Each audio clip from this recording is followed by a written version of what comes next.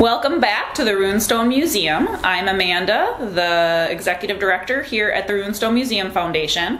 I'm actually outside in one of our 9 historic buildings that we have here at Fort Alexandria, which is our outdoor campus. This is one of our focuses for our preservation project, which is our campaign this year for Give Minnesota.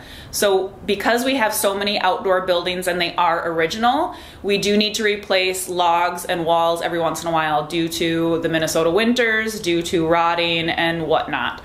So one of our big focuses has been this stagecoach stop, and you can see behind me where the walls meet. This was always intended to be a temporary wall when we took this building and rescued it in 2012.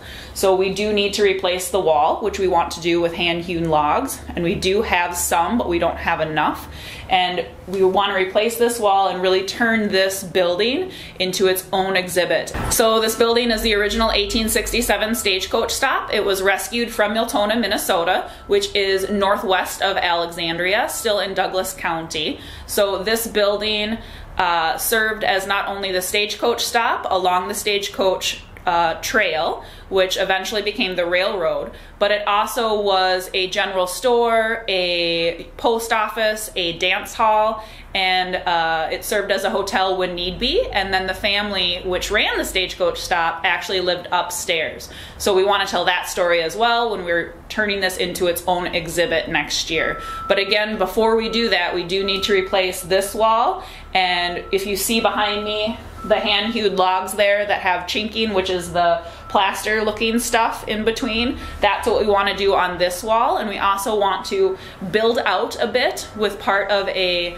lean-to barn so that we can represent where the horses would be and visitors can experience what it might be like to really be in a stagecoach stop from the 1860s here in rural Minnesota. So this stagecoach stop is also part of our transportation initiative.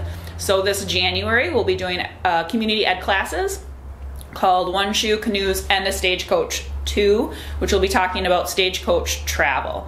And we're doing that in collaboration with the other museums in town, the Douglas County Historical Society and the Legacy of the Lakes Museum. So this is a little bit of what our preservation project is. You can see a little bit of what needs to be done, and I'll also show you just a couple snippets of some of the other buildings that we need to replace logs on and that need attention for our preservation project. Thank you. As you can see, this is part of our blacksmith shop, which is one of the 9 historic buildings we have out here in Fort Alexandria at the Runestone Museum.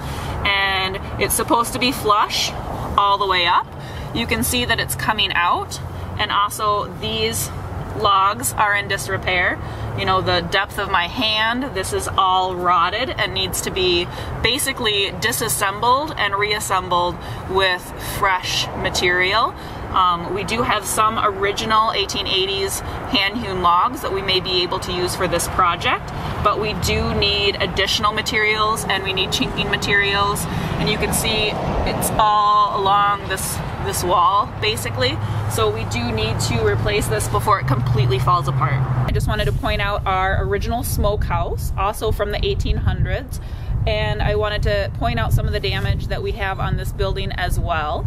So you can see it needs new chinking and it goes down, but if you look to the other side, you can see how leaning this one has gotten, and it's over that base log there. So we basically have to disassemble this building as well and reassemble it with hand-hewn logs and then do the chinking in addition. We did get a new door because our old door was in really rough shape, but unfortunately we will need to redo this building. Along with next to it is a laundry building that is about the same size. So we are addressing this and want to salvage what we can to help recreate you know, that experience of what it was like in the late 1800s here in Alexandria.